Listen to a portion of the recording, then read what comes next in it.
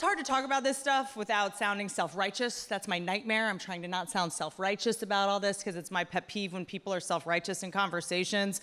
And I try to remember, though, that when someone's self-righteous, it usually just means they care so much about something that they become an asshole, right? I do it. I'm guilty. I am guilty. I am very into animal advocacy. And, oh, thank you. Oh, that's very nice. And I don't have kids. What else am I gonna do? There are times when I am so passionate about protecting an innocent animal that I will be a jerk to a human.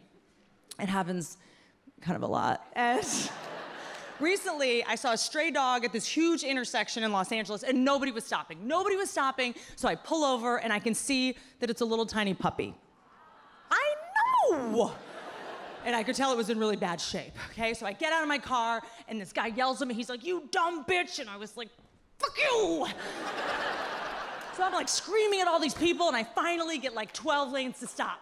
And I get closer to this puppy, and I get closer and closer to this little tiny puppy, and I see that this little tiny puppy is a trash bag.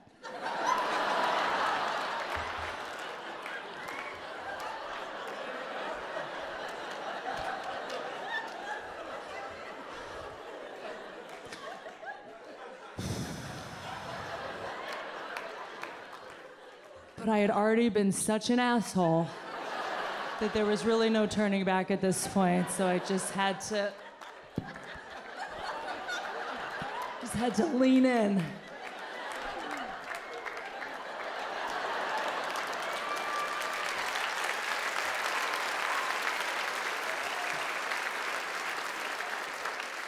And that's how I got tetanus.